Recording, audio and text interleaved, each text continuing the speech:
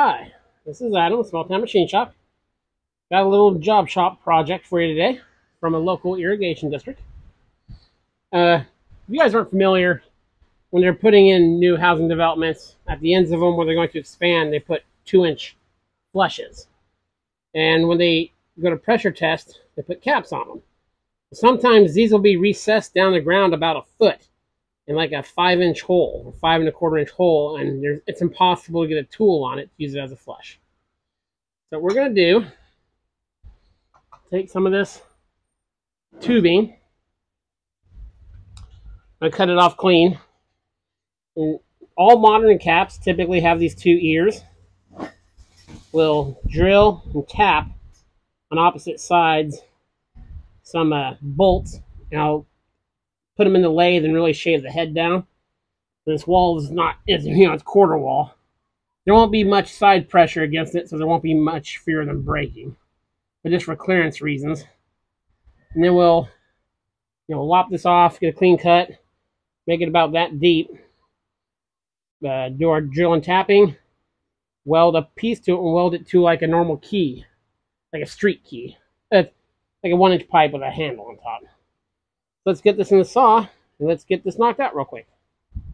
Okay, we got the piece of pipe in the saw. Gotta cut a clean edge. Then we'll cut like a 2-inch section. Look, we're utilizing the last project. I wish I'd made that a lot easier. Made setup for this very quick. So yeah, let me get this piece cut and move it forward, cut another piece. Then we'll go to the drill through it, and tap both sides.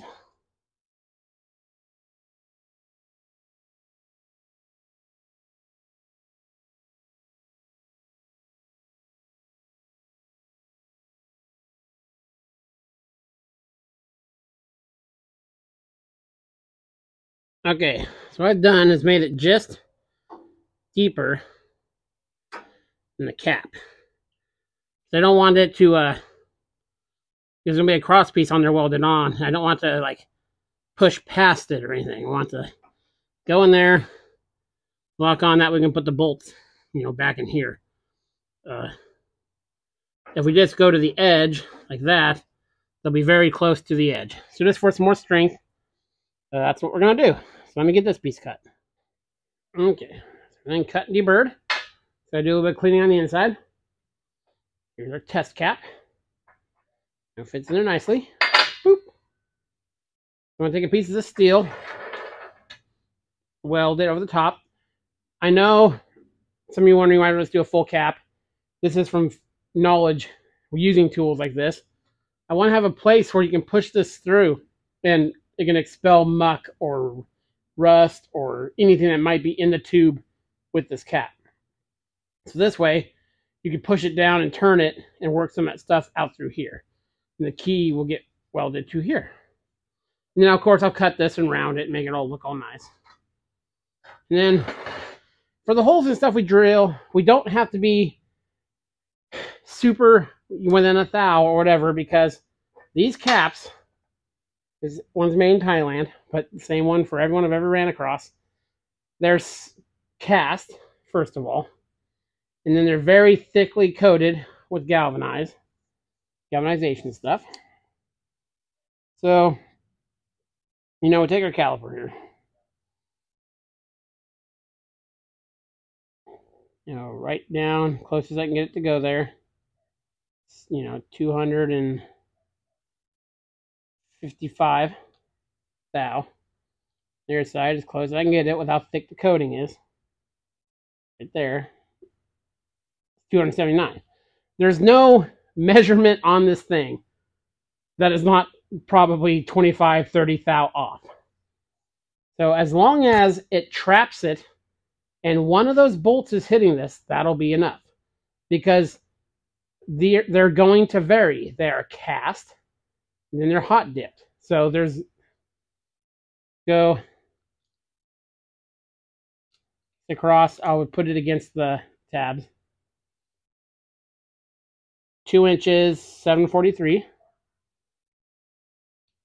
Just on the other side of there. Oh, that's actually not bad for this one. So, you know, we just need it to fit snugly and catch one of the bolts. So that is what we will do. So I'll cut that piece to length.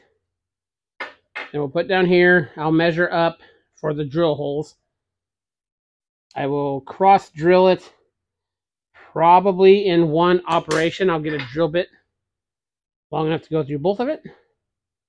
Well, we will see. I think I'm going to put a 1/2-inch bolts in it too. Now, turn the heads down on them.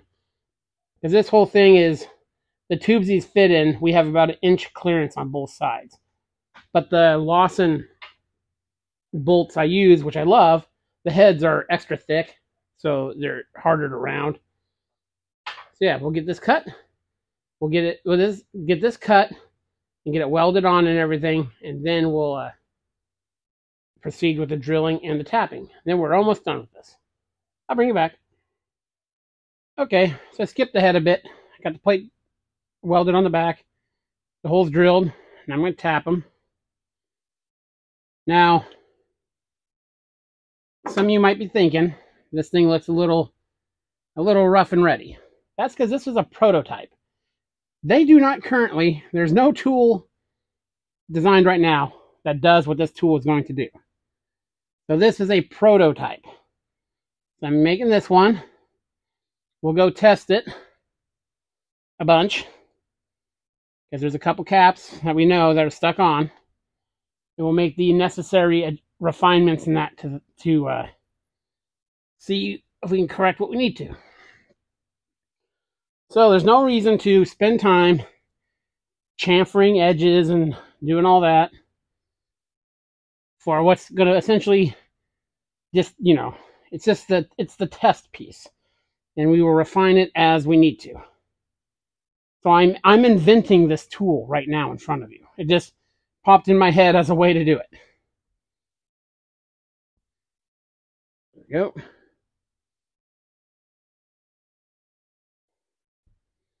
So yeah, the finished model will look a lot nicer. Everything will be more exact and you know, have a little more eye appeal, I guess is what I'm saying. There we go. Now let me real quick grab something.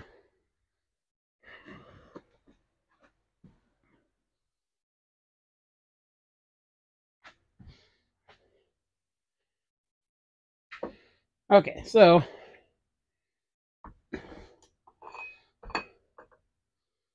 basics of the tool are done. I need to cut the bolts to length. Do some work on there. So as you see, they go in, and then you probably only go in about that far. We can make adjustments to catch the ears on this. I just snug it up a little bit on both sides. There. That seems like that will work. That tube was like the perfect size for that. I am going to cut the corners off this and dress it up a bit. So yeah. Let me get these finished up, and I'll show you the end product. I'll bring you back. Okay, and we are done. I'm going to use, I got these set screws. I'm going to use these instead, because they're narrower profile. So the prototype tool is completed. Now, I didn't paint it or anything, because we're going to clean this off, and I think we're going to weld it to either a key, like I said, with just a big T handle, or maybe just a stub with a 2-inch knuckle, so you can put like a pipe wrench on it. But we'll do that in the field. Now its next mission will be to go out, and we're gonna put the we're gonna beat it as much as we can and see what the failure points are, any adjustments we need to make, or anything like that. But I think it's gonna work beautifully. Again, this is something I thought up in my head and I just made. So There's no exact dimensions or anything. It came out really nice. You know, everything's nice and centered and all that. This needs to be ran in. So yeah, very cool. Just quick little prototyping job in the shop. This is Adam from Small Town Machine Shop. Please comment, like, and subscribe, and thanks for watching.